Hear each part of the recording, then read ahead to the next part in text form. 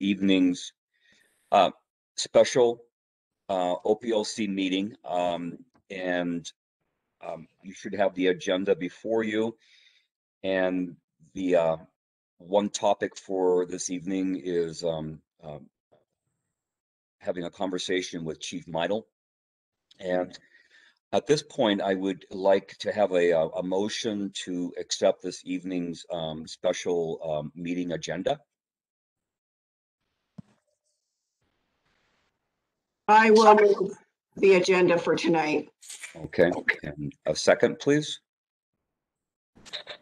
I second. Thank you.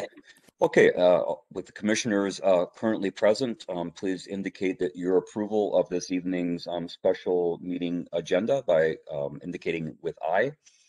Aye. Aye. Aye. Okay, thank you. Okay, and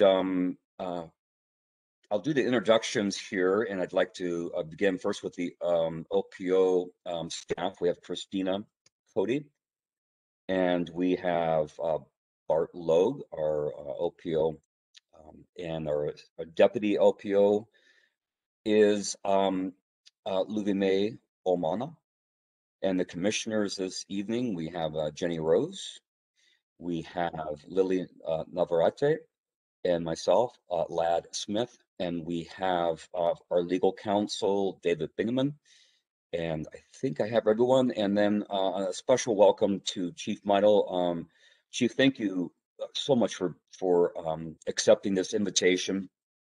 I realize your time is precious, and I'm undoubtedly you've had a full day, and for you to reserve the end of your day to spend with us is really, really appreciated. And so thank you. And we're expecting possibly 2 more commissioners, Chief, to join us, and they hopefully will be here momentarily. But I think we should just go ahead and begin because we do have a quorum. And I guess the way to go this evening might be maybe Chief have an introduction of some thoughts that you have around policing in Spokane right now. I think what I do want to keep in mind what prompted us to ask you to join us this evening goes back to an op-ed that you wrote back in mid-February or sometime in February, and we looked at that, discussed at our last meeting, and it really raised some interesting questions, wonderings, and so I suspect that there'll be some thoughts and maybe questions around the op-ed. And I also know there's stuff going on in the legislature. So anyway, Commissioner Jasmine, good to have you with us this evening, and thank you for being here. And so Chief Meidel, if you want to maybe open with some thoughts and anything that you want to share with us this evening.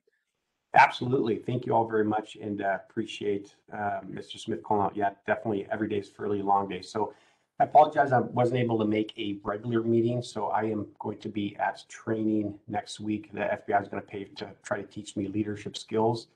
So they are flying me out. I'll be gone all next week. I think they have their work cut out for them. And then I'm actually getting an operation on my shoulder for a couple different things as soon as I get back. So I'll be out for 3 weeks after that. So thanks for making this a special meeting for me. I have so much information to cover. I try to anticipate as much as I could of what I thought may be of interest. I'm surrounded by all kinds of sheets and paperwork. It's truly a disaster if you were to see my office.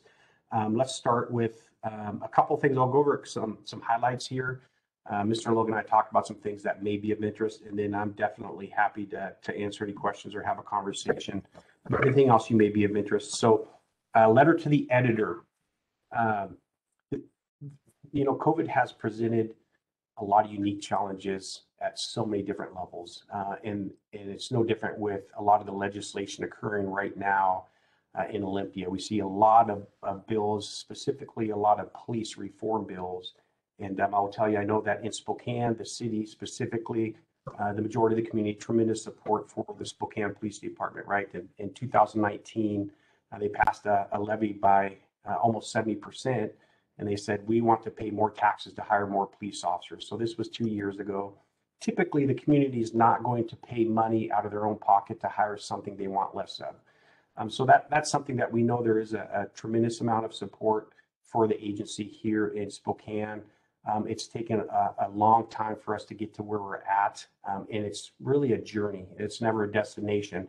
Just when you think you've got something nailed down, you're finding out, well, there's a best practice somewhere else in the country. So we saw a wave of police reform bills sweeping through Olympia, and my experience, having been in the police department for 27 years, chief of police for almost 5 years, is that I truly, strongly believe, and I'd say in my heart know, that some of those bills are likely going to have the opposite effect than I think some of the legislators intended.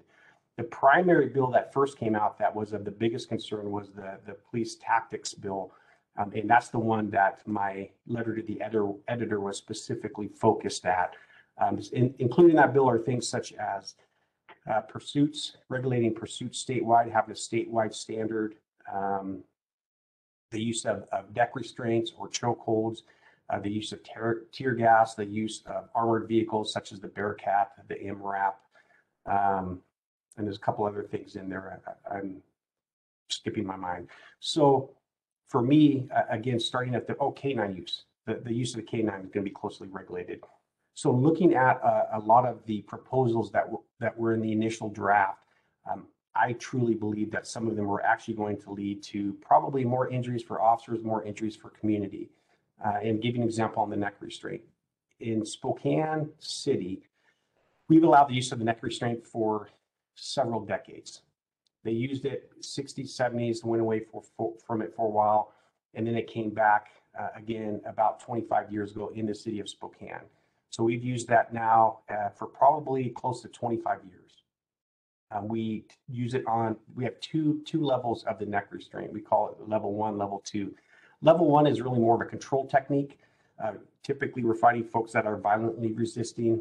They have either mental health issues, extremely strong, or they have drugs on board. They have no pain tolerance, no pain compliance, or they have alcohol on board.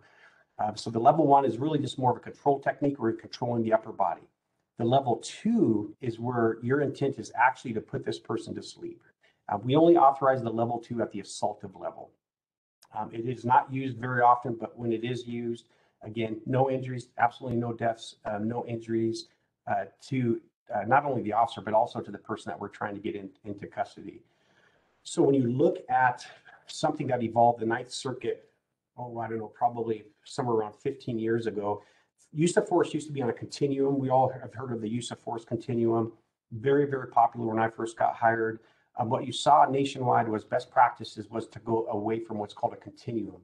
They said use of force is very dynamic, right? So a lot of times what they found was that officers felt like they could, they had to start here, and no matter what was occurring, move up this use of force continuum, or likewise, they would start up at the top if it was a deadly force situation and feel like they would just escalate down, as opposed to you may start at the bottom and go immediately to the top. You may start at the top and immediately go to the bottom. So all of that to say departments, most departments across the nation went away from the use of force continuum as a best practice. And we followed suit as well, especially when the Department of Justice Cops Collaborative Reform was initiated here in Spokane. So the Ninth Circuit came out with a new concept about 15 years ago where they said there's basically what's called an intermediate level of force. And an intermediate level of force means you're not getting compliance, you're not at the deadly force or substantial bodily injury level, but you're somewhere in the middle. So when you look at the neck restraint, what we call the neck restraint, which has been used in judo since the late 1800s, my understanding in judo tournaments, it's allowed at the age of 14. They've had no deaths or serious injuries in judo. It's used in thousands of tournaments every year with no deaths, no serious injuries. This was something that we placed in the what's called the intermediate level of force. So if you only have so many tools in the low level of force, so many tools available in the intermediate, and then very few tools at the deadly force substantial bodily injury level, if you remove, it's a simple mathematical equation to me. If you remove one tool from the middle, that's one less tool you have to resolve whatever scenario you're in. So typically, if an officer could have used that lower level of force, they would have used that. So if they're at the intermediate level of force and none of those tools are using it, and now you have one less tool to use, statistically, mathematically, it is conceivable that you may end up having to go to that next level more than you would have because you've lost an intermediate level tool. I feel like really as a society and even as a community, we should be trying to put more tools into that intermediate level, not less tools. So that was the genesis for the neck restraint. When it comes to the K9 deployment, that was actually removed from the bill in Olympia, and the legislator, I believe Goodman was a part of that, said, let's put together a study session. He said, I didn't realize there's a lot of different layers and levels to this intricacy, so he wants to have a study session related to K9 applications. The Bearcat was reintroduced. The Bearcat is basically just a shield on wheels. We use it to allow us to get closer to a house where someone who may be armed is contained. We definitely don't want them leaving the house and getting out into the community or the neighborhood because then we can't control their movements or where they're going. Ours has been hit by bullets at least on one occasion as well. And so the best way to look at it is just look at it as something that can stop bullets, that allows us to get closer to a residence or someone who may be armed. Very effective tool. So that was removed as a prohibition, or I should say tightly regulated prohibition, probably somewhere like a month ago. The MRAPs remained in the bill until I understand last week. That is still going to be allowed. The MRAP is that, as most of you know, it's a mine-resistant vehicle. We don't own one. The county does own one. Similar concept. It's way bigger than what we have or what we can typically use in the city because we're a dense urban area. Our alleys are fairly narrow, but that was also removed as well. Tear gas. So when most people right now in the season that we're in, when they think of tear gas, they think of riots and protests in Seattle and Portland. We have used tear gas one time in the last couple of decades. The only other time I remember us using that in my 27 years was there was a venue downtown where there was a music group. You had rival gang members come. Alcohol was served. Very bad combination. Alcohol, rival gangs. The venue closed. They spilled down into the street. Huge fight. Officers were probably outnumbered 1 to 20, 1 to 30. They gave the dispersal order. And again, you're in the middle of downtown Spokane on a weekend night. That was used probably, I want to say, maybe 25 years ago. Other than that, the only time we've used it for crowd control measures per se was May 31st of last year. Here's where we do use it, though. We get a call of a domestic, and this is not an uncommon scenario. We get a call of a domestic violence. A suspect has secreted himself in the attic of the residence, has a knife, has a gun. Well, we know that if we try to crawl into that attic, bad things are going to happen. We don't know where this person exactly is. It's dark, it's confined. So using that as an example, we will try to get them to come out of the attic into an area that we control, where we can be behind cover. We have more options to see compliance, et cetera, et cetera. So that is, now we are allowed to use that. The caveat is, and I haven't seen if it's changed yet, my understanding is a supervisor has to authorize that. That just changed within the last week. It used to be either the chief or the sheriff of any entity in Washington had to authorize every deployment. I wasn't really excited about getting called at 2 or 3 in the morning and trying to figure out what was going on. But now they're going to allow an on-site supervisor to be the one to authorize that. The pursuits at the state level, what they're looking at, it really doesn't impact us. About Bart will probably remember better than I will, but probably about 2 years ago, we updated our pursuit policy. We used to allow pursuits for, well, when I first got hired, you could pursue for anything, expired tabs. That then changed to felonies. We updated our pursuit policy probably 2 years ago. You could pursue for violent crimes of violence. Or if someone has a warrant for a crime of violence, felony robbery, assaults, things like that, but not for Department of Corrections warrants, only if the warrant is for the initial crime. That prong of the bill is not really going to impact us a whole lot because we're already there as a city. Where it will impact us, and again, I'm hoping this will be modified at some level, every single pursuit has to be authorized by a supervisor. So a lot of these smaller counties and smaller jurisdictions don't have a supervisor on duty, or if an officer has someone who has a warrant, or I'm sorry, an officer has someone with probable cause for second-degree robbery. You have the vehicle, he's starting to take off. What does the officer do until that supervisor can approve? If either the supervisor's at the station on paperwork, reports, tied up on another call. So there's some areas that need to be looked at, because technically you're not supposed to pursue unless the supervisor says, yes, you can pursue in this scenario. And if the officer or deputy were to pursue without supervisory authority, technically they would be outside the parameters of the bill. Those are the big things that I remember from that bill. And that was my response to the neck restraint as well. I will tell you, I truly believe in my heart it is not going to make our community safer. And that's based on 25 years of data and usage in the city of Spokane. I have used it 3 times in my entire career. People much bigger, much stronger, and having had a lot of drugs on board. And there probably would have been a lot more damage to everyone involved had that tool not been available. Chief Meidel, if you don't mind me interjecting at this point, you gave a really good summary of what's going on in the legislature. And I'm wondering if we have any questions. Does anyone have any clarifying questions, any comments, anything that you want to ask the chief about what he just said? I guess I have one question that going back to you called it a Bearcat? The Bearcat. Okay. And was that something that that was ascertained from the military, or is that something that's standard in police departments? I wouldn't say it's standard. They're fairly expensive. We received a grant, probably again ballpark 10 years ago, for the sheriff and the police department to share one Bearcat.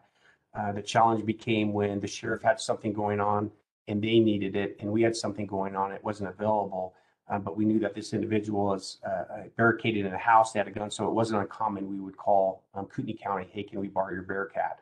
So that's kind of, it's a civilian armored vehicle that really just stops bullets.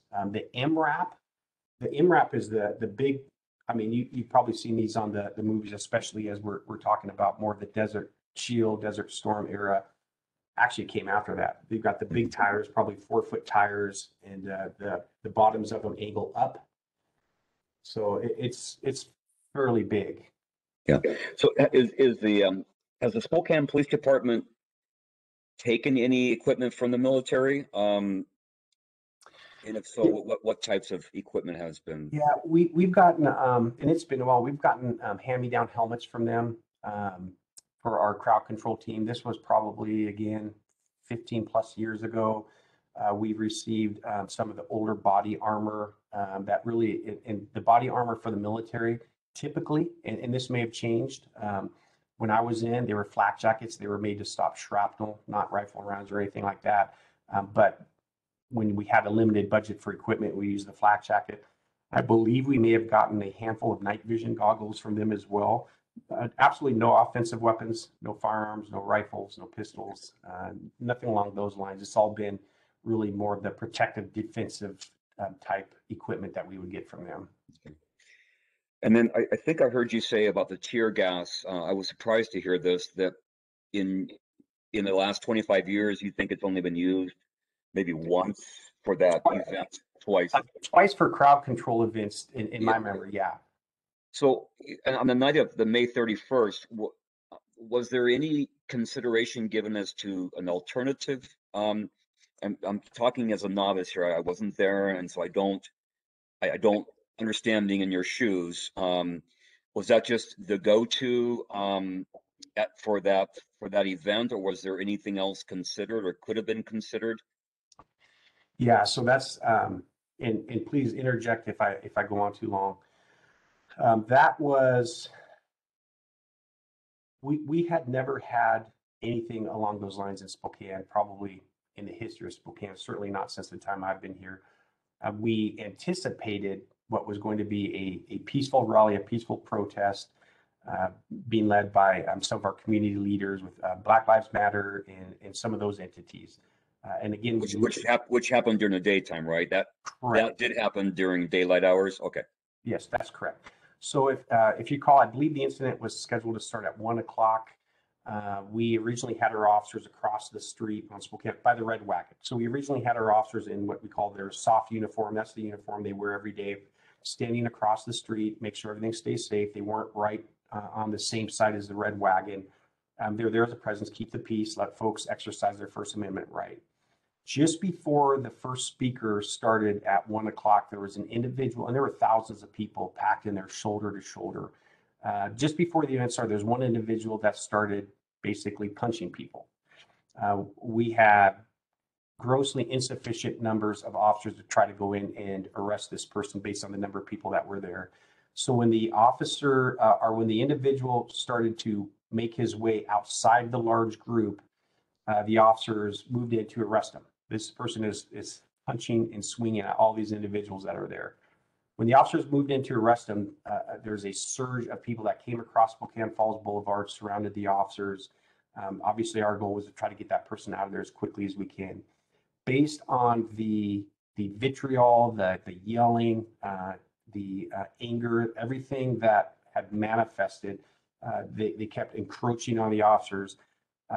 We realized this is something we've never seen before. I should back up.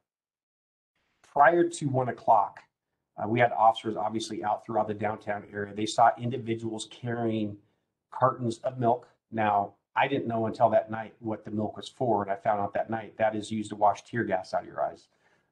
There was gallons of water that were pre-staged in certain areas. We saw individuals with protest signs that had straps on the back. So if you looked at the front, it looked like a protest sign. But when you looked behind it, you could see that they had basically hooks for their arms. They could use it as a shield. There are individuals that had helmets. There's one individual with an umbrella that had a huge spike coming out of it. So we knew even before 1 o'clock, having never seen anything like this before, this is a different crowd. This is different than what we've ever seen. These are people that are pre-staging things to rinse their eyes out. Again, mind you, we've never used tear gas in a crowd control in that setting ever. We had individuals with makeshift weapons. We had individuals with signs that had straps on the back to use them as shields. So that was our first kind of warning. And then when we moved to arrest this person, the number of people that came across the street kept encroaching. So we worked through that. The bulk of the group then started to march down Spokane Falls Boulevard towards the courthouse, the public safety campus here. There was another group who stayed back and basically continued to yell and confront and cuss and everything else at the officers that were still standing on the opposite side of the street as the Red Wagon. And we could tell based on demeanor and everything that the level of tension was palpable. It was very thick. So the group eventually ended up joining the larger group at the public safety campus. At that point, wisdom dictated, okay, you guys, this is a completely different environment. So at that point, we told them instead of staying in their soft uniform, fall back, get into your other gear, and we'll continue to monitor the group as it's at the public safety campus. And you had really the juvenile, you have the detention services and sheriff's office primarily handling the security around the public safety campus. While they were here giving speeches, there were a few groups in the back that were throwing rocks and bricks at the deputies and at the jailers, at our officers as well. We tried to send in some officers to determine who they were, but we weren't able to figure out who they were. So then, after several hours, about 400 individuals broke off from that main group and started marching down Monroe Street in downtown. And mind you, this is around 4-ish, 5 o'clock in the evening. A lot of traffic out on the streets. So they started to march up and down, zigzag through the downtown area. Our direction was, because we have a lot of one-ways, try to block the streets so cars don't run these people over. So our goal was to allow them to just continue to march through the downtown, blocking streets, blocking traffic. However, members of this group then started throwing things at our police cars and spray painting our police cars, et cetera, et cetera. So we then told them, fall back further, try to stay at least a block away from them. If it looks like they're getting close, fall back further. This group marched down to the federal courthouse. And by that time, we'd had a couple of our police cars damaged, window broke, started to tag the federal courthouse. We've got some pretty good photos.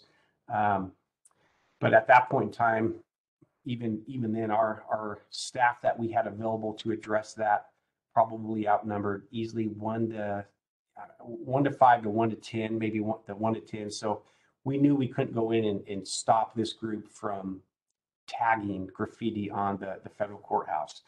So we basically were in a stand back mode, monitoring them. The group then marched down to in front of River Park Square, same thing, block the streets. We try to keep traffic from driving through them. The line in the sand was when the group broke into the Nike store, and we'd already seen what had happened in other jurisdictions. That takes off like wildfire. When they start breaking into businesses and buildings and looting, that's when we know it takes off like wildfire. So that was our line in the stand. I gave a dispersal order, gave multiple dispersal orders. Didn't have an effect on very many. I think there may have been a small handful that left. And then our initial deployment was actually smoke, and we were watching a live feed. Some of them were coughing like it was gas. It was smoke. We're trying to let them know we're serious and you need to leave. And then that's when our officers started having bricks and rocks and bottles and all these different things thrown at them. And actually, if I'd thought of it, I've got some pretty good photos of individuals that were in the process of throwing things at our officers. There's a couple people there. We've got photos of this with leaf blowers, the big leaf blowers. So when they would not disperse and our officers were getting pelted with things, they deployed gas. Dispersal order given, unlawful assembly. We were not able to control that big of a group. So they would retreat 100 feet, 200 feet, realign, reposition, start throwing things at officers again. And then the process repeated. And that repeated basically all night long up until probably 11:30. Our officers were attempting to, well, let me back up. We did not have the resources to go in and get the individual people that were throwing things. And from my perspective in the command post, other people were standing there, while behind them, you have people throwing things at our officers. So the people in front were in essence acting as a human shield, while the people behind them were targeting our officers. So that's where the dispersal order comes in. It's like you're acting as a human shield while our officers are getting pelted. We told you to leave. So that's when the gas gets deployed. We attempted to target the individuals that were throwing the items. We asked for mutual aid, which we eventually got. It took quite a while from Kootenai County and from Tri-Cities, Kennewick, and Benton County as well. It took them quite a while to get there. So this process of getting pelted with bricks and rocks, and one of our officers told me after the fact, there's a supply vehicle, and the supply vehicle was behind the big crowd so that we couldn't get to it. One of the things he saw being thrown was a 2-liter bottle that had some kind of green liquid, started smoking, didn't know what was in it. We know that they had communication equipment, a level of sophistication that goes on in other cities. This happens in Seattle and Portland. We've never seen that level of sophistication here with people with communication, a supply vehicle. As we attempted to make a stop on the supply vehicle, people swarmed in front of the car, so we weren't able to make a stop. So when it comes to your question about the tear gas, there was no way for us to get the crowd to move. And the crowd that was staying there, again, multiple dispersal orders telling them to leave, repeated throughout the entire night. And a lot of the folks down there allowing themselves to stand in front while behind officers were getting pelted with things. So if there had been another way to do it, we certainly would have done it in that scenario. There's no other way, just with the sheer numbers of folks that were still there based on our limited number of officers. Just no way that we can do it. Chief Model, I really appreciate getting the context. You get bits of information from different media outlets or what have you, but to hear you describe in its entirety, what you were facing, it gives us a context, and I appreciate that. Absolutely. Go ahead. Yes, Commissioner Navarrete has a question or comment. Thank you. I have a couple comments and one question, Chief Mairo. First comment is I was at the BLM event, and I was there since 12:30. We were one of the supporters and activists, and a lot of people that I know were injured because of the gas. The other comment is, I think comparing the chokehold to judo is a bit extreme because it's not the same. I know about martial arts, and that is just not a good comparison for the chokehold. How are these events working, or how are your officers, including yourself, using de-escalation? Yeah, the de-escalation, one of the things, and let me, we'll agree to disagree on the neck restraint. Judo actually is based on a form of unarmed combat that traces its history back hundreds of years. And one of the things with judo is if you look at the history of it, is the common folks weren't allowed weapons, and they were being oppressed. So judo was developed, and the neck restraint was basically taken from that process. So while I appreciate your perspective, I truly think that it is, again, from our data for 25 years shows that it's not led to any deaths or serious injuries. And I would argue it has actually saved quite a few injuries. And I'm happy to provide that data for you. I have truly a boatload of data if you'd like to see it, that I'm happy to provide it. I'm not just saying it because I think it's effective. I'm actually looking at the data. But in terms of de-escalation, there's so many different prongs to that. We have had procedural justice training. We've had de-escalation training, implicit bias training, crisis intervention training. We're the largest department in the state where every officer has 40 hours of mandatory crisis intervention training. You'll see some that have 2 days or 3 days.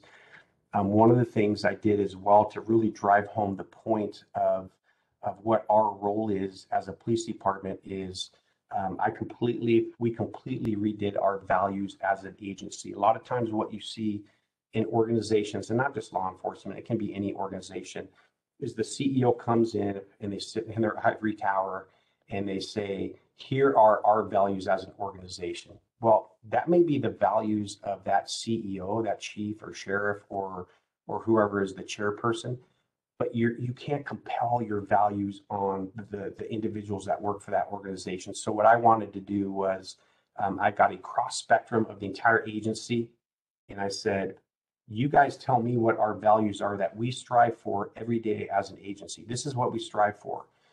It was commissioned, it was non-commissioned, it was line level, it was our support. The highest ranking person in there was a captain, and that was just to keep us on task. And the only thing, Commissioner, that I said to them was, I don't want 8 or 9 values that look really good on the front of a policy manual that nobody reads and nobody understands. I said, I only want 3 or 4, and I want 3 or 4 that we truly believe in. And I stayed out of it. My executive staff stayed out of it. So after about a month and a half or 2 of meetings, they came back with the values of professionalism, integrity, and compassion. And those are, I say they're mine, but they aren't ones I came up with. Those are the ones that the department came up with.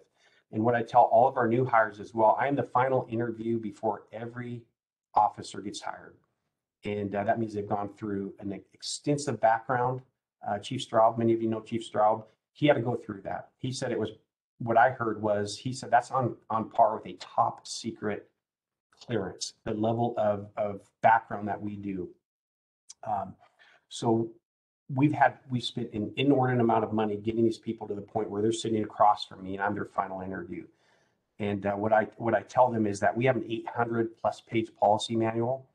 It is impossible to remember every item in that 800-page policy manual. But what I tell them, if you follow our values, and these are the values the department came up with, you will never be out of policy with any of the procedures or requirements of this agency. Professionalism, integrity, compassion. I even tell them, if you can't remember 3, pick any 2 of those values, pick any 2 of those 3 values, you will never be out of compliance with our policy manual as well. And the other thing I tell them is that we use force because we have to, not because we can. There are many, many times where we are authorized to use force by law, by policy, but that doesn't mean we should, or that we can't, or that doesn't mean that we should. So After every use of force goes through a chain of command review, and this is something I actually stole from LAPD when I took a trip down there under Chief Stroud.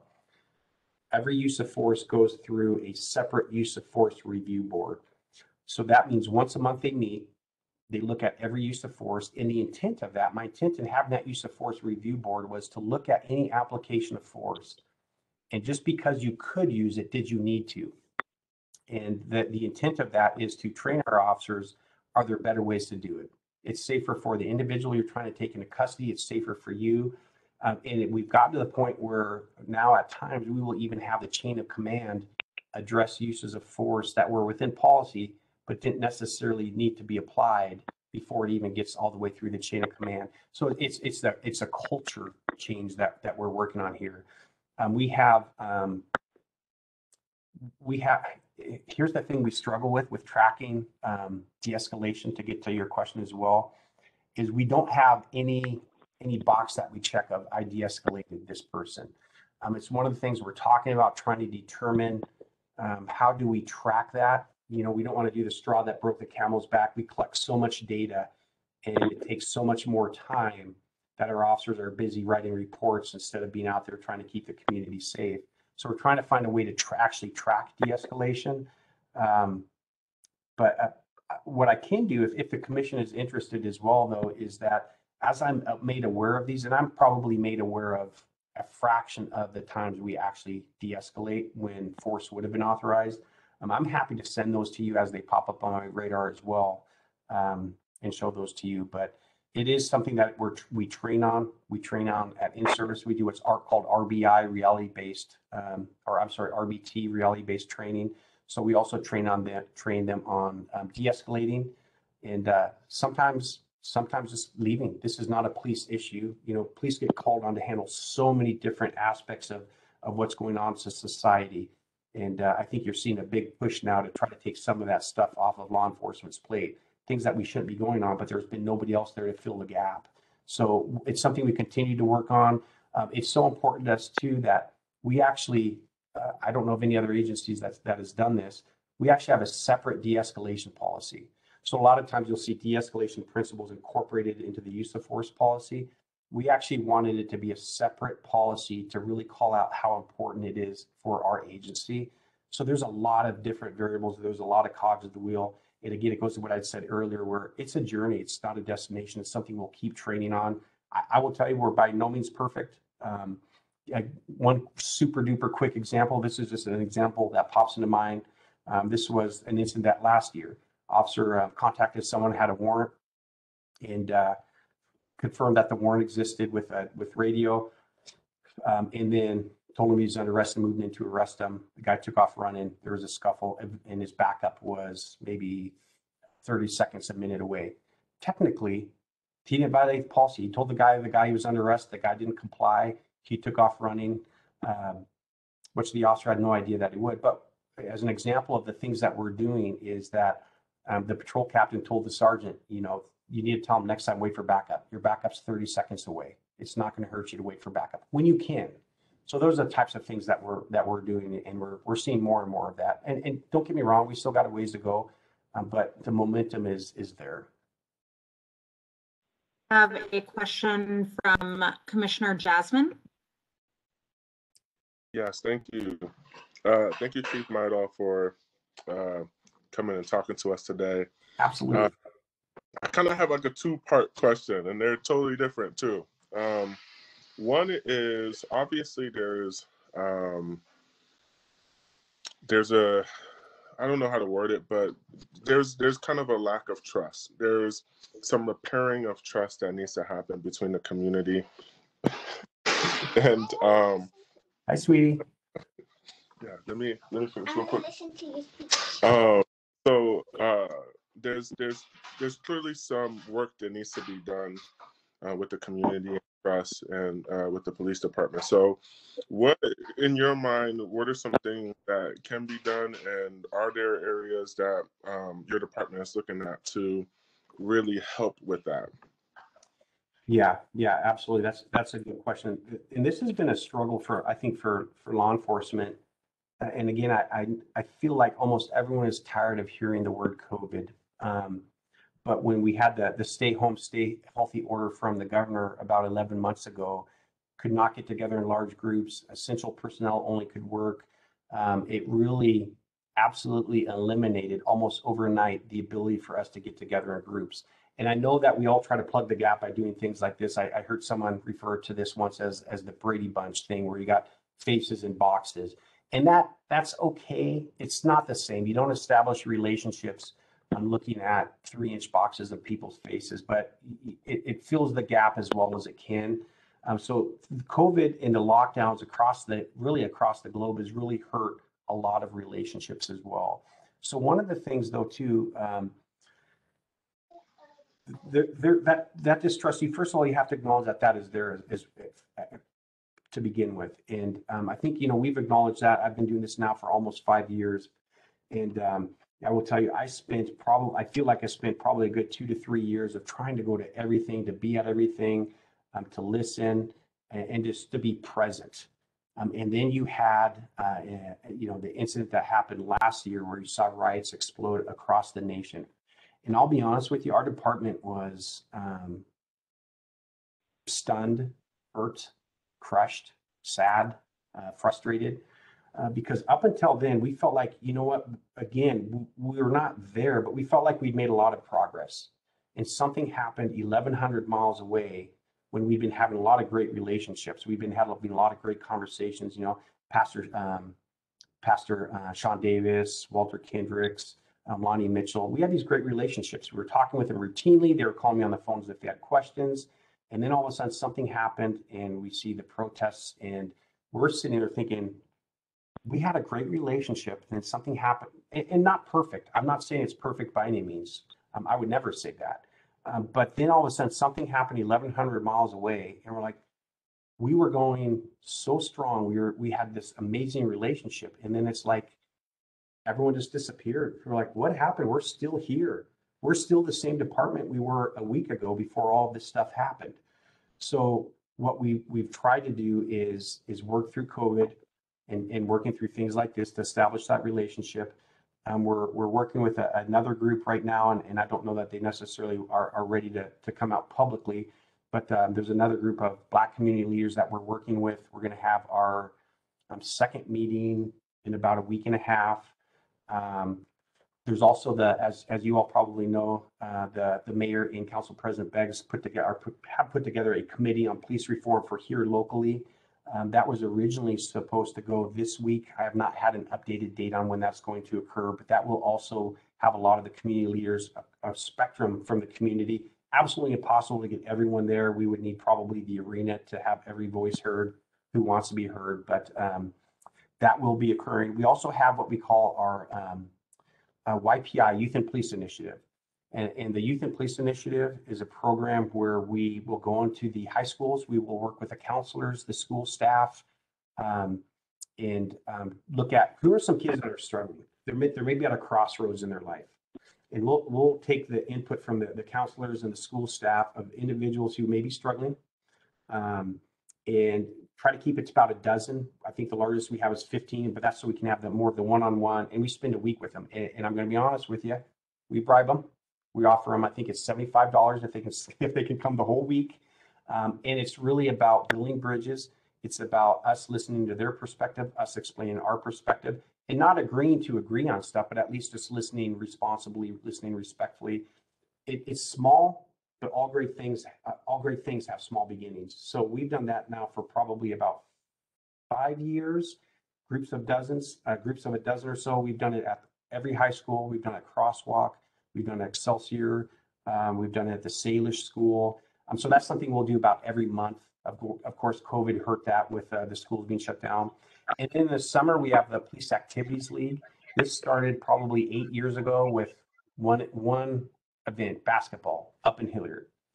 Well, a lot of kids don't play basketball. So it has expanded to where it's at now, where we do it for 6 weeks out of the summer, 1 day each week up in Hilliard, in West Central, and then over at Liberty Park. So 3 different areas once a week. And we now have something like 8 different events. We've been trying to incorporate a STEM portion as well. The library participates, the school district participates. And it's basically where our officers and volunteers, those who are interested, come out. And it's supposed to be fun, have different activities, different sports, and it just kind of lowers that barrier. When our officers are out in the field, they've got a screen full of calls, so they can't establish those relationships on those calls. So they basically go there, just the facts, ma'am, kind of the Joe Friday thing, just the facts, ma'am. They have another 10 calls waiting. What PAL and YPI allows us to do is actually not be tied to the radio and not be tied to calls and establish more of those relationships. So we have quite a few different things. And I think we're probably like a lot of folks waiting for the COVID restrictions to go away so we can start having these forums and community meetings again. Yeah. So the second part, sorry. No, so and a lot of our kids have definitely participated with the PALS program. Oh, good. Yeah. So my last question is, we heard a lot of the statewide policies that are being formed and are moving through, and I kind of heard a lot of angst in your voice, just kind of about what might be coming down the pike. Are there any things? Is there anything that you're, from your standpoint, looking forward to passing that you think might be good for your department? Yeah, there's a bill that looks like it's going to actually pass both the House and the Senate, and it's a data collection bill. I believe, unless the bill is changed, is Wazoo will be the center collection point for statewide data related to use of force. You know, that's one of the things. Every community is different, right? I mean, use of force in Mercer Island or Bainbridge is going to be different than uses of force probably in Spokane. Every community is different. You know, we know that there's a lot of different variables that are responsible for crime, a lot of socioeconomic things. So in Mercer Island, if you look at their median household income, they're probably going to have a different type of force than Spokane, than Tacoma, than Yakima. But having said that, I'm one of those folks. As I'm a data geek, I still want to know, how do we compare? Maybe we don't compare Spokane to Bellevue or Mercer Island, but I would love to see where we're at compared to Yakima, compared to Tacoma. Tacoma's kind of a sister city. They're just slightly smaller, about the same size department. So the data collection is something I'm very much looking forward to, and I think that's going to really help drive a lot of conversations. Chief, I appreciate it. Thank you.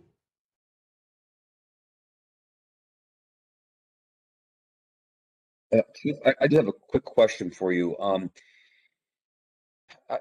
In one of our meetings recently, or it's actually been a few months ago, Mr. Logue mentioned that you had asked for his assistance in looking at looking at the practices that happened on May 31st, and it doesn't seem to have gone anywhere.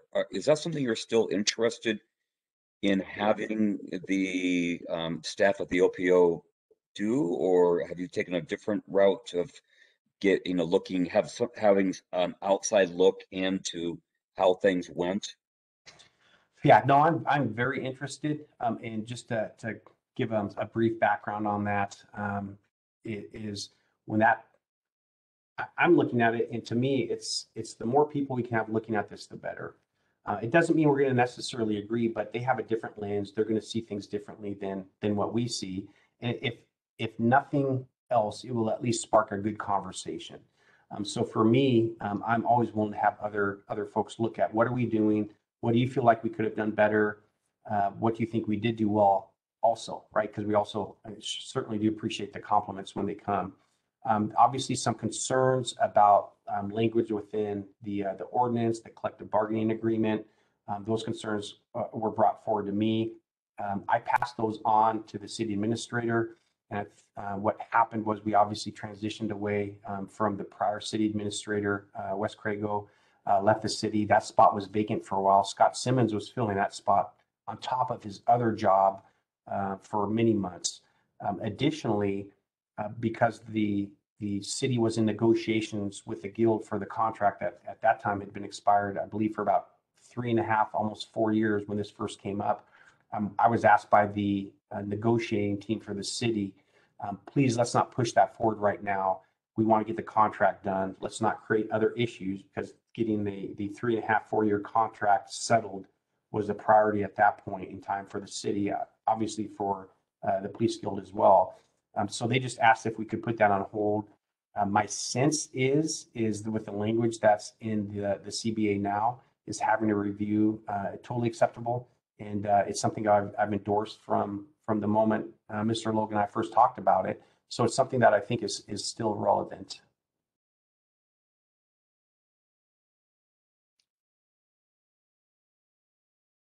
I have a whole list of things, but I want to be respectful of your time. Yeah, thank you. Okay. And I think Ms. Rose has a comment. Oh, thank you, Chief Mito. I have a couple of just curious questions.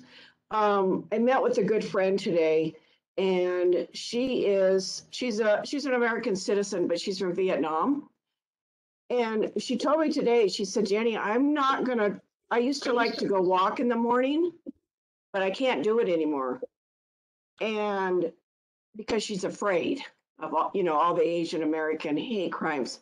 Have you heard, and I haven't heard anything in Spokane, and maybe because I'm not looking, but have you heard any incidents of Asian American, anything going on in Spokane with that?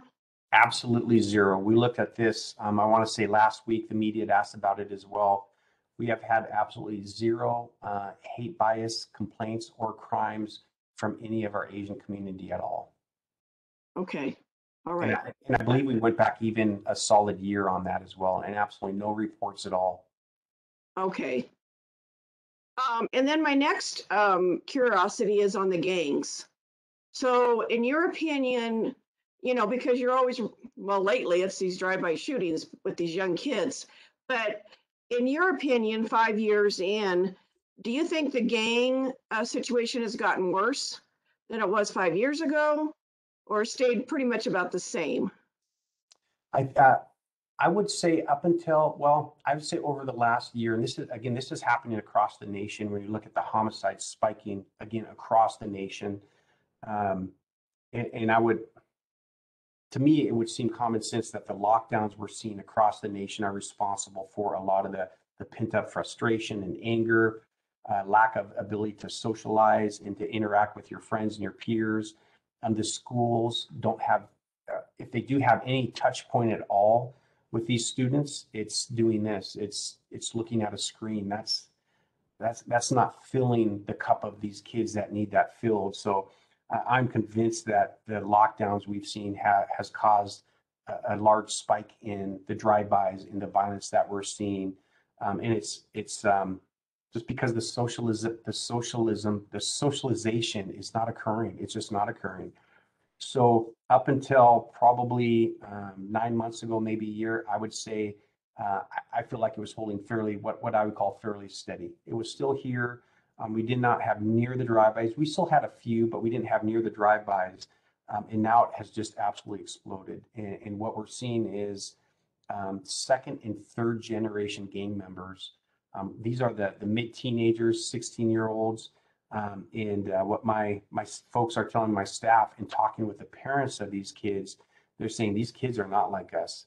They have, and again, this is coming from my staff, they have resigned themselves to either going to prison for the rest of their life or dying. Literally, that is the only two choices that they see for them. So their lens of life is, I am either going to go out there and I'm going to go to prison because this person disrespected me, or they're going to get me someday. And that's how far they see their life going. And we didn't get here overnight, and it's going to take a lot of time, and it's going to take a lot of intentionality to get them to get away from that as well. So it's absolutely picked up here over the last 9 months to year. One of the interesting things too, though, is what you'd see with a lot of the gangs, and these are not just, I'm not just talking, when we hear gangs, a lot of times folks will say, well, why are you just talking about African Americans? I'm not. In the city of Spokane, you look at it, our gangs are every color and shade that you can imagine. What I will say, though, when you're looking at the drive-bys, at least 4 of them have been young African-American males that have died. But we also have outlaw motorcycle gangs. We have gangs that come in from outside the area. We have drugs coming into this area from areas that are outside of Spokane as well. Human trafficking is really starting to catch on with the gangs as well. And when you look at one of the largest factors in human trafficking, you'll find that a lot of the gangs are associated with trafficking, typically of this woman, and usually it's multiple women. And it is as disgusting as it sounds. It was explained to me is that drugs are, you sell it and you're done with it, but you got to go reproduce it. You got to ship it. You got to transport it. You got to hope you don't get caught with it. And then you got to pay to get more so you can sell it to other people. And these human traffickers look at women as a non-ending resource. They don't have to go and renew it. They may feed her a couple times a day, but they don't have to go out and buy the drugs to sell again as well. So human trafficking is driven a lot by the drugs, or I'm sorry, by the gangs. Okay, well, thank you so much. I appreciate it. Chief Midle, it's getting close to 6:30, and I don't know if we've got more questions. Thank you for providing some context to things. And I guess it does come down sometimes to we have to agree to disagree, but also, thank you for all that you did during the riots on May 31st, and I hope that we can learn from that. And anyhow, but thank you so much. I really appreciate your time this evening. Thank you all very much too for allowing me to talk to now. Happy to do this again in the future if you're interested as well. All right. Okay. Thank you, sir. Okay. Okay. Commissioners, thank you for being here this evening, and hopefully we found this to be productive, and hopefully we can do this maybe quarterly, and maybe after he gets his shoulder fixed up, and he can come back and talk to us again. But anyway, any last comments on how the evening went? Okay, so I guess we'll go ahead. Oh, go. Yes, sir. Go ahead. Well, just wanted to thank you all. It's great to be on this board with you all, and I'm glad we were able to make this happen. So thanks for you all. Okay, so our next meeting, Christina, is it May 18th that I see? Okay, and thank you, everyone. Have a great evening, and meeting adjourned. Thank you. Okay, bye-bye.